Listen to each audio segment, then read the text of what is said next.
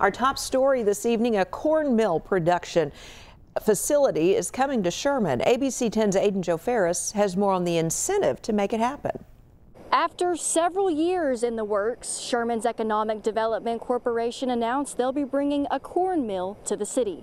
A $1.3 million incentive package to bring a corn mill production facility to the city of Sherman has been approved by SEDCO.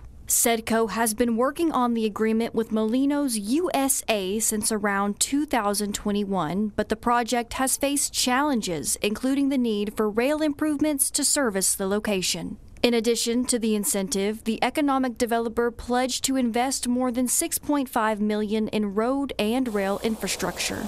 These improvements will help not just with the site, but may also stimulate further industrial growth. The corn mill facility here will turn raw bulk corn that'll be shipped into Sherman from all over the United States and turned into corn mill flour, which will then be sold to companies that make a wide variety of things, from corn snacks to corn tortillas, corn chips. Later tonight at 10, we'll hear from local farmers on why they're excited for the mill to head this way. In Grayson County, Aiden Joe Ferris, ABC 10 First News.